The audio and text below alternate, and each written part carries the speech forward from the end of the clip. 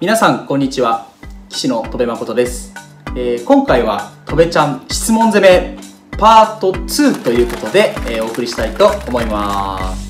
そしてお手伝いしてくれるのは鈴木さんです。はい、では今回もよろしくお願いします。よろしくお願いします。今回もたくさん質問いただいてるんですよね、ファンの方から。もうそうですね、1回目の質問のとこのコメント欄で来て書いていただいた方が結構いらっしゃるんで、それをピックアップしていきたいと思います。弟子を取った経緯などありましたら教えてください。珍しいぐらい若い時からお弟子さん取ってらっしゃいましたよね。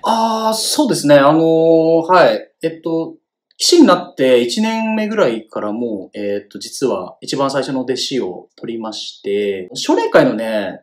三段の時にね、その弟子にしたことはあったんですよ。僕、茨城県に住んでたんですけど、はい。茨城と東京でちょっと遠いじゃないですか、距離が。で、ちょっと苦労が、ある。で、出会った子も、実はちょっと地方の子で、ちょっとそういう、なんていうのかな、苦労が、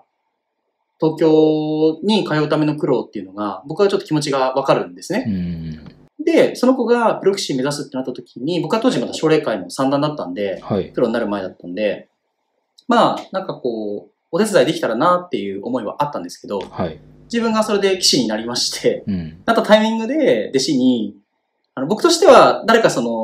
僕が仲介役になって自分の師匠だったり、なんか棋士をね、紹介できたらなとか、手助けできたらなと思ったんですけど、戸辺先生にぜひ師匠になってもらいたいってこう、ね、頼まれまして。で、棋士だったばっかりだったんで、僕も迷ったんですけど、でもなんかその子のね、苦労が分かったりとか、あとその子の熱意にね、押されて、それで、話し合って取ったっていう経緯がありまして、一人取ると、なんか、増えてきますよね。なるほど。10人ぐらいかな。意外と大所帯、すでに。そうですね。はい。あとはそうですね、教室のお客さんとか、あとは、イベントであったりとかね、戸辺先生を師匠だと思ってますとか言って、リアルな弟子じゃないんですけれども、そうやってなんか、師匠ってこう言ってくれる人もいますし、芸能界にもね、弟子がいまして、兄弟子ですね、鶴野武さんがいて、で、下に妹弟子で、伊藤かりんっていうのがいますね。はい。この二人が今、芸能界では、そうですね、僕の、愛弟子ということで、また一門として、プロを目指してる弟子とはちょっとまた枠が違うんですけれども、定期的に集まって、将棋の練習会とかをしています。毎年ね、将棋のイベントもね、やってますからね。どこでしたっけ？江ノ島でしたっけ？江ノ島でね、やってまして、ちょっと今年できなかったんですけど、毎年やってまして、今後もね、なんかいろんなイベントとかできたらなっていう話をしたりもしているんで、師匠と弟子を超えたね、なんかね、将棋を、なんていうのかな、広めていくチームみたいな感じになってるのかなと思っています。はい。そうですよね。お二人とももうなんか自分が将棋すごい好きだよっていうのをこうなんていうかね、前面に出してってくれるから、なんかこっちとしても嬉しいですよね、将棋ファンとしても。そうなんですよ。すごいね、いい、一問だなというふうに思ってます。はい。オープニングの声はお子様方ですか？はい、子供にちょっと協力してもらって、結構将棋をやっている子供たちも見るんじゃないかなって思って、それでだったら自分の子供の声でなんかちょっと親しみを持ってもらおうかなっていうね。男の子の声と女の子の声がしてると思うんですけど、長男と、2番目ですね。上が10歳、真ん中が、7歳かな。10歳と7歳の、2人に協力してもらいました。真ん中ということはもう一人お子さんが、下もそうですね、4歳でいまして、10歳は今野球をやってますね。で、真ん中は女の子なんですけど、今ダンスやってますね。で、一番下の4歳の子は最近僕の影響もあって将棋をやり始めたところですね。需要があれば自分が子供と将棋を指す休日とかね、キャッチボールとかちょっと外出るんでね、難しいかもしれないですけど、できるようになったらとってもいいかなと思いますけどね。お子さん2人結構運動系じゃないですか。野球でしょ、ダンスでしょ。先生、運動自体は結構子供の頃とかはできてた方なんですか？スポーツがね、万能なタイプじゃないです。運動神経悪いっす、めちゃめちゃ。だけど運動神経悪いから、なんだろうな、運動神経のいい人にどうやったら勝てるかっていうことを子供ながらにずっと考えてましたね。子供頃から、絞るんですよ、その線形を絞るみたいに種目を絞るんですよ。全部で勝つのは無理ですよ、だけど3学期の持久走大会だけは負けないようにしようとか。で持久走大会って割と練習と根性でなんとかなるじゃないですか。確かに。で他の人もあんまりやりたがらなそうな種目ですもんね。そう他の人は苦手だから、人気種目じゃない。ここはワンチャンあるよって思って、3年生の時は勝てなかったんだけど、4年生の時は逆転して勝ったんですよ。でもそういうのってやっぱ大事だなと思いますね。自分の得意どころで勝負するっていうのはもう子供時代からすでにあったわけですね。目標とかターゲット決めて、この人を超えるためにはどういうふうになんかこうしてったらいいかなっていうのを考えて、作戦を練って、目標に向かってどういうふうにしていくかっていうのを考えて、で1年がかりでこうクリアするとかって結構僕好きだったんですね。はい。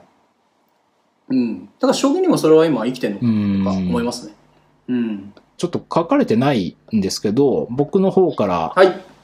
前からちょっと聞きたかったことがあるんですけど、今プロの先生方って、AI のね、将棋ソフト研究に使ってる方が、ほぼというかかなりの割合だと思うんですけれども、戸辺先生ってそれは使ってるんですか？ぶっこんできましたね。はい。ソフトね、ついにね入れました。自分のパソコンに入れましたよ。だけど使ってない、ほとんど使ってないっていうのが現状です。ソフトね、いやそうですね、優秀なのは分かってるし、ソフトを作った人も本当に尊敬していて、いや本当すごいもの作ったなっていう。私今もうほとんどね評価値っていう言葉がもう日常に使われていて、プロ棋士もやっぱりAI を使って研究してる棋士も本当に多いと思うんですけど、自分はそうですね、こんな性格ですからね、人から言われて真似するとかね、誰かにこうなんだろうな、それこそこう指した方がいいからこうやりなさいみたいなのって嫌いなんですよね。やっぱりね僕は自由が好きで、自分でこうなんていうのかな、自由に考えて自分を表現できる、そしてそれで認めてもらえるからこそなんかこの世界にこうハマって入ってきたのかなっていうのがあるので、ずっとそうですね、20代の後半ぐらいの時かな、 AI の流れが来て、やっぱり AI を使っているとか AI はすごいってことが分かってきたんですけど、やっぱり自分の信念があって、自分の発想、自分の考え、そうですねを大事にやっぱりやっていきたいなっていう思いでずっと AI はもう 100% 使ってなかったんですけど、最近になってそうですね、やっぱりプロ棋士って結果出さなきゃいけないじゃないですか。でやっぱりある程度のスパンで自分の気持ちで頑張って結果が出なかったら、少しソフトも取り入れてみようとか思いまして、今はどうしても分からなかったところ、将棋指すじゃないですか、公式戦とか研究会で。でどうしても分からなかったところとかで、自分の中で結論出してからソフトに聞いたりとかはしてます。AI に、聞くことはあります。なるほど。自分の感覚とどう違う答えが出るのかなみたいな感じですか？そうですね。それはどうしてかというと、本当になんだろうな、一棋士がここにいるっていう感じで、一棋士が A っていう棋士がいて、A っていう棋士に僕この間こう指したんだけど、で一生懸命考えたんだけどどうですかねっていうような気持ちです。だからその人が言うことが絶対とか、そういう人じゃないんだソフトが言うことが絶対とかではなくて、僕がこう考えてて、分かんなかったんだけどどうなのかなとか聞いて、これはもうプラス1000点でしたよみたいな、そういうふうに一つ答え合わせではないけど、一つ意見を伺うっていうので、使ったりすることはあります。だけどまだそうですね、ちょっと全然使ってるっていう感じにはなってないんで、今後でもそうですね、棋士のまあ、若い人がどんどん入ってきて、AI と一緒に育ってきたっていう棋士が増えてくるでしょうから、どういうふうにね自分も向き合っていくのかっていうのは課題ですね。例えば弟子とかもいるんで、弟子にね、いや AI なんか使っちゃいかんとか言うのは簡単なんですけどね。老害ですね、そう言い始めたらなんかそうなんですよね。そうそう。いやだからまあ条件を決めてとか、やっぱこういうシーンでは自分で考えた方がいいけれども、こういう時は使いなさいとか、まあ適切にこうアドバイスできた方がいいに決まってるので、自分もやっぱり柔軟に対応していかなきゃいけないなとは思っています。はい。真面目な質問になっちゃいましたね。いや、いいんじゃないですか。なるほど。なんかでも、やっぱ自分の考えをこう、で指す自由なところっていうのは、なんか、プロの先生方、皆さんそうでしょうけど、特になんか振り飛車党の先生方、そういう方多いんじゃないかなって、勝手なファンのイメージですけど、なんとなくそんな気がしますね。振り飛車ってなんかやっぱり感覚がすごい大事ですね。感覚とかひらめきとか、粘りとか執念とか、なんかちょっととても今の言った言葉ってリズムではないので、確かに AI とは逆方向ですね。そうこういうところはねやっぱりちょっとリズムで考える人タイプの人から見たら何それって感じだとは思うんですけど、でもやっぱ将棋そういうところはなんか人間らしくていいかなっていうのがあって、だから僕ね結構ね調子とか好きなんです。すごい調子がいい調子が悪いっていうのはあるじゃないですか。すごい好きで、の調子とかそういう意味合いですよね。まあそれもあるし、その自分の調子、好調不調、絶好調だと自分で思いすぎてる時の方がなんか負けやすかったりもするんですよ。いやたまにあるんですよ。シャキッと朝起きて、で昨日も研究バッチリだし、昨日研究した内容が頭にもうシュッと入ってて、なんかもう詰将棋見たら朝パッと解けちゃうみたいな。これ今日はもういけんじゃないかな。ね。今日は俺もう勝ったな。朝もうまだ対局行ってないんですよ。連盟ついてない。家の玄関出たぐらいで、これ今日勝ったかもしれないなって思う時あるんですよ。勘違いなんですけどね。で、行くじゃないですか。で、なんか今日調子いいなって思ってるから、なんかその、いざ番でこう並べて始まると、なんか調子いいからスイスイ指しちゃうし、なんか冒険してみようかな、挑戦してみようかなってなんか思っちゃったりするんですよ。で大体なんか読みがちょっと雑になっちゃってわーっていっちゃって、思いつきでわーっていっちゃってボロッと負けて、何だったんだろう今日はみたいな。で逆にちょっと調子が悪いなって感じてる時の方が、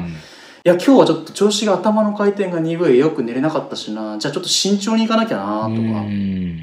思ってね、ちょっと丁寧めに指して手数がかかって苦労したけど最後逆転勝ちできたとか、プロの世界でやってると、まあ、相手との調子もあるし、なんかその時の流れとかもあって、まあそこは結構面白いなと感じてます。はい、ということで今回はとべちゃん質問攻めパート2をお送りしました。またね、見てる方にはさまざまな質問を出していただいて、またとべが、答えたいと思いますので、ぜひぜひコメントよろしくお願いします。お待ちしております。今回もありがとうございました。バイバイ。